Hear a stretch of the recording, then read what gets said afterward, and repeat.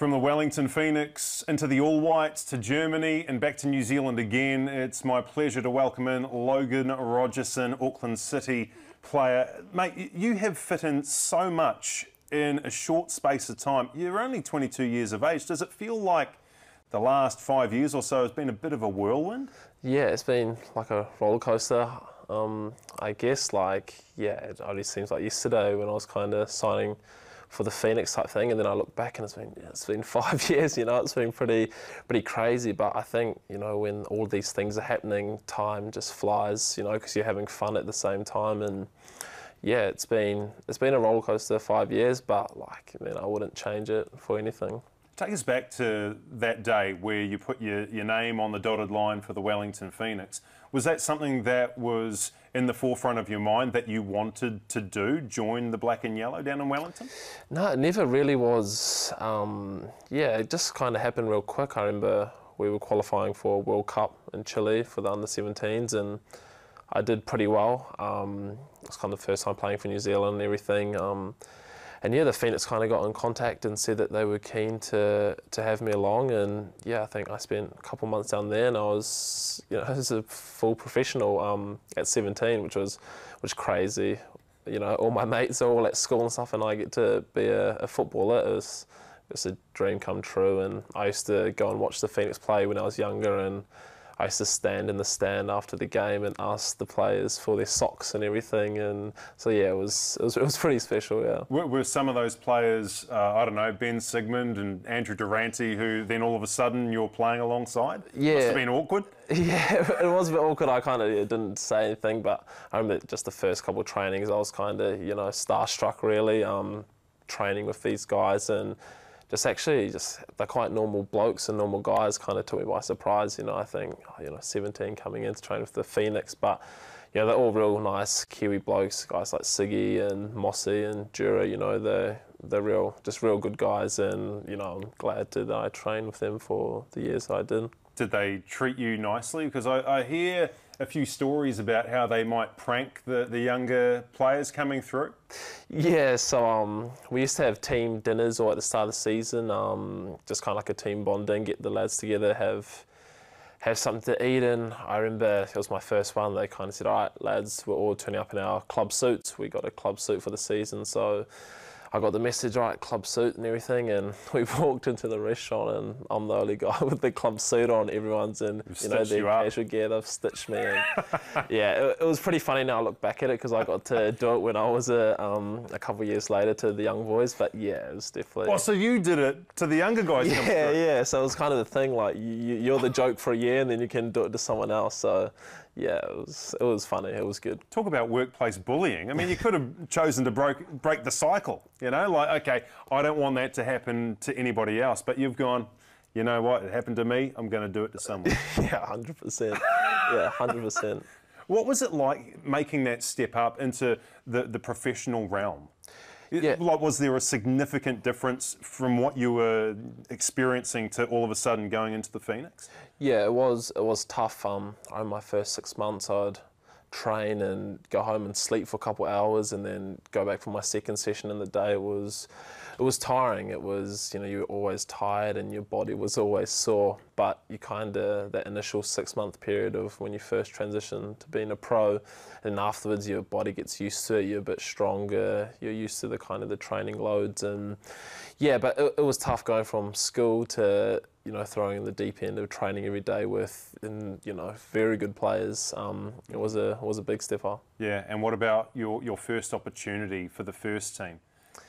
Yeah, so I remember, I think I come on against Melbourne City as an 18-year-old at Westpac Stadium, that was my debut, my A-League debut, and then I made my starting debut against Brisbane, where I managed to score. So yeah, the A-League is interesting, because I try and compare them to when I was in Germany or even the National League, and it's quite hard in Germany. It was very physical, the league. In the A-League, it's a bit more, you have a bit more time. Even compared to the National League, I feel that you'd have less time in the National League because the players are kind of flying in, and whereas the A-League, everyone's good players and it's more tactical and try and break each other down type thing. Right, almost kind of like, I didn't play to any great level, but You know, when I used to play for Papatoetoe, their first team, it's a lot different to now playing or trying to run around in like over 30s or over 35s, because everybody remembers how good they were and comes to the realisation that they're actually quite shit and can't move the way that you used to, and they just go straight through players. You know, it's almost violent in a way. Yeah, exactly. I play a little bit in the Winter League as well, which is another step down from the step down, but it's not professional like the National League. And I think my first game that I played, someone fractured my leg in my first game in the Winter League. So yeah, I understand. You know, if players, they must get so angry working their normal job, they just in the weekend come just, you know, kick people. So yeah. So you make your first team debut for the Phoenix around a similar sort of time. You get selected into the All Whites proper. You play 3 matches. What was that experience like? And do you think, in your heart of hearts, were you ready for it? No, I probably wasn't ready, and there's probably a lot of people probably think that I shouldn't have been in the first place. But yeah, when there was quite a few games happening, and we were qualifying for the Confederations Cup, and the All Whites kind of put out all these kind of standards that the players had to meet: fitness, body fat percentage, and yeah, they kind of handed out to every player, and was kind of like you have to meet these kind of standards or guidelines to even be in contention for the All Whites. So I just kind of went, all right, I'll try and meet these guidelines, and then turn up to camp and see what happens, you know. And yeah, I trained. It was pretty hard, I think. I dieted for about 3 or 4 months and trained pretty hard. Still been at the Phoenix and everything as well. And then we got to the camp, and I don't think many of the players had met their guidelines, and I was kind of one of the handful that had. So they kind of went, oh, well, we can't not take you. You've turned to the camp and met all our, you know, criteria that we've given to you. And then he was kind of, all right, I'll take you. And wow. Yeah. How did that feel? Like, I'm assuming that more senior, more experienced players than yourself were being turned away, yet here you are. Yeah, exactly. I remember there was some, you know, players playing regularly at the Knicks, and you know, getting told that no, you have to leave, you haven't met the criteria. And I was a 17-year-old, never played like 1 or 2 games for the Phoenix off the bench, and you know, I'm getting selected to play for the All Whites. So I like to say it was down to hard work that I got, you know, picked for the All Whites. But I think it was a bit of luck, and I just think the coach at the time, Anthony Hudson, was real.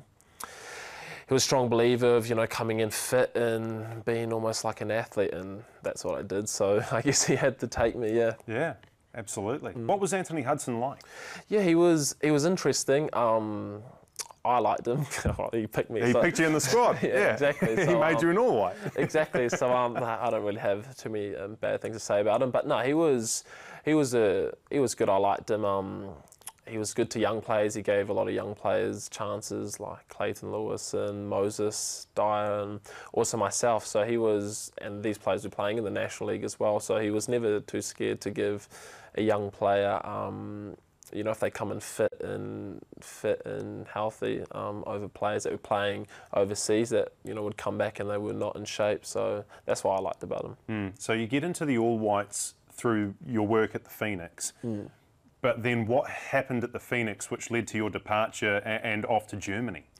Yeah, so I think so my 3-year contract had kind of come to an end, and there was kind of a period where the club hadn't signed a coach, and I guess players weren't really the first thing on their minds really, and I was kind of, oh, I'm not going to sit and wait around for a phone call type thing. I'm going to kind of, you know, try and do things myself here. And if opportunity, you know, hadn't come up in Germany, and yeah, I was like, why not? I'm 20. It's probably a good time to go over there. And it was kind of off my own back, and no one helping me. And I just thought, why not get on a plane and go play football in Europe? Crazy. And I was told that the coach that basically not recruited you, or he was a fan of yours, did he depart the scene pretty early on in your stint there? Yeah, he did. So he kind of got, we we had a rough start to the season, and yeah, by Christmas, I think 3 or 4 months, he was gone, and then a new coach come in that could speak no English. And yeah, how's your German? Yeah, German's not so great. Yeah, so, and then yeah, the coach, I had a bad injury there as well, and we were in a relegation battle, and he was kind of picking players who he trusted, which is fair enough, and he hadn't seen much of me, so he kind of said, yeah, you're not really going to play, which is, it's just what they're like over there, so cutthroat and honest. But if anything, it was good for me, you know, having someone that's honest rather than someone that's going, oh yeah, you keep training hard, you might play. He kind of said, you can train as hard as you want, and you'll never play in my team.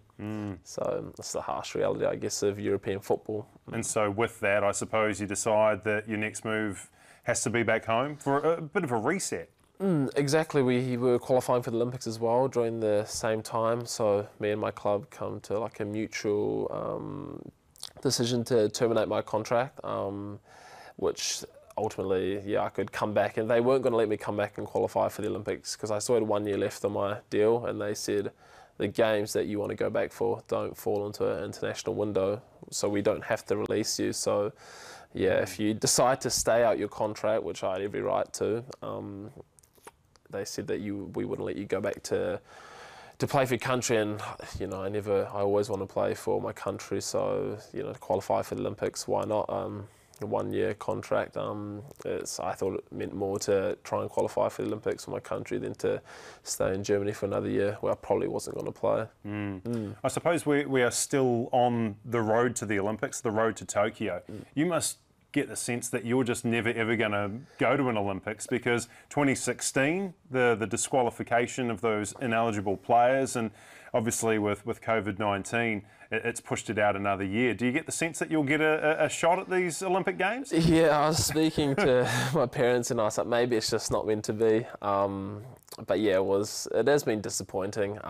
But yeah, hopefully, you know, this year, and with a new coach and everything, I'm excited to hope if things go ahead, it should be a pretty crazy experience. Take us back to 2016, that whole episode with the ineligible players, and how did you find out about it, and when? Yeah, so we were in Papua New Guinea qualifying, and we'd won most of our games comfortably. We're heading into the final, and all the players are kind of in their warm-up kits, ready to go, and we sit down in the meeting.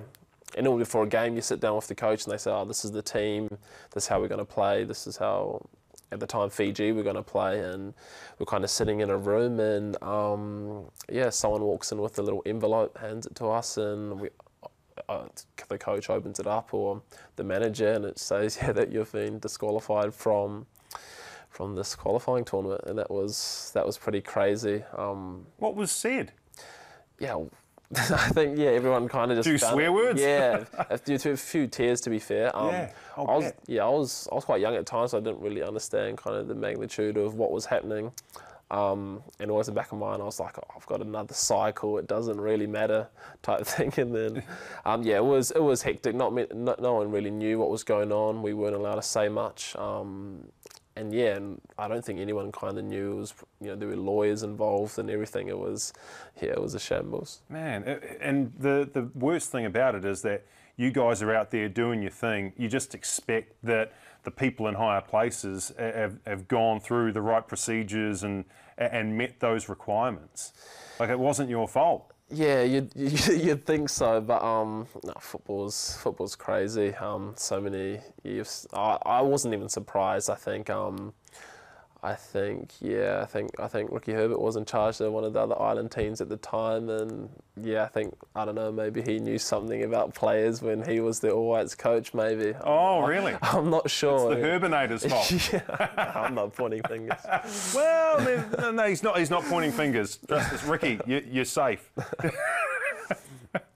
Hey, it's interesting how you became to be a footballer, because for all intents and purposes, you're from a rugby league family, aren't you? So how did that occur?